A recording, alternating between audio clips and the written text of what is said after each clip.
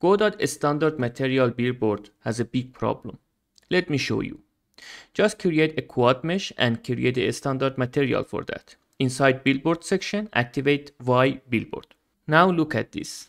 I don't move the camera, I just change the direction of the camera and my plane is rotating. And this has a big problem. Look here, when I move the direction of the camera, the light on my plane is changing. And this is not good for many cases. Maybe for some cases that is okay, but for many it is not okay. For example, here I use a texture on my plane for my tree which are really far. And as I move the camera, the light on the tree is going to change. Okay, how to fix that? I found a short way to fix this, but if you know a better way, please let me know in the comment section. First, create a shader material for plane, and please note your plane must face Z direction. Here we are going to write our billboard shader code inside vertex function. Okay, now imagine this is our camera and this is our plane. I just calculate the vector from plane to camera. I can do this by subtracting node position from the camera position. Okay, great, I have a direction vector. So now I want that my plane rotate only around Y axis. So imagine this is the same image from the side view. And I want this vector. I can obtain this vector by set 0 to Y component of my direction vector. Well done. Now I need to normalize our direction vector. It is really important to normalize the direction vector after setting Y component to 0. Otherwise, it is not normalized. This is the tricky part. Now we should create a transform matrix to rotate the plane toward us. So how is this transformation matrix?